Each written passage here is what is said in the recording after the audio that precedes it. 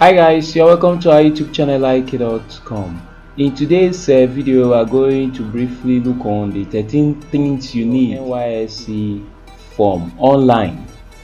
Yes, NYSC registration. NYSC stands for National Youth Service Corps. This is done by Nigerian young graduates, those that are through with their high school, higher institutions. You need an email. This cannot be emphasized. You need a viable email, because a link will be sent to your email for you to proceed with the filling of the form. So you need an active email. That's the first thing. Second thing you need is a phone number. You need a viable phone number to fill the form.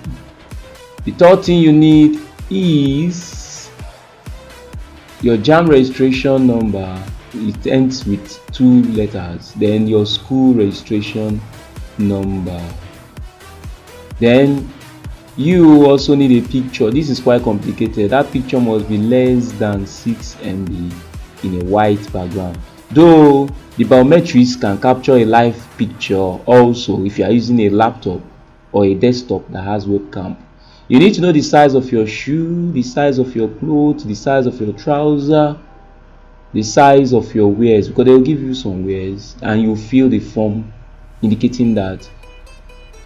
Okay, you also need to put in mind the date, month, year of your graduation of your primary school, secondary school, and your tertiary institution, because you fill that in the form. You need to know the number, the address, and the name of your next of kin.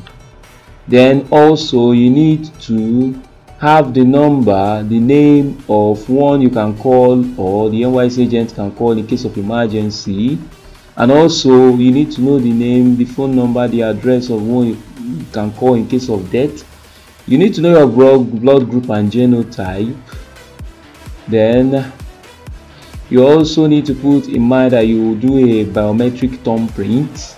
So no lele for the ladies, especially the Hausa ladies.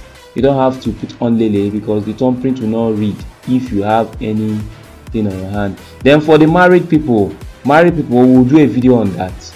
Then those that study medicine, veterinary, anything containing medicine, your license or your registration certificate needs to be uploaded. So thank you very much. These are the 13 requirements you need to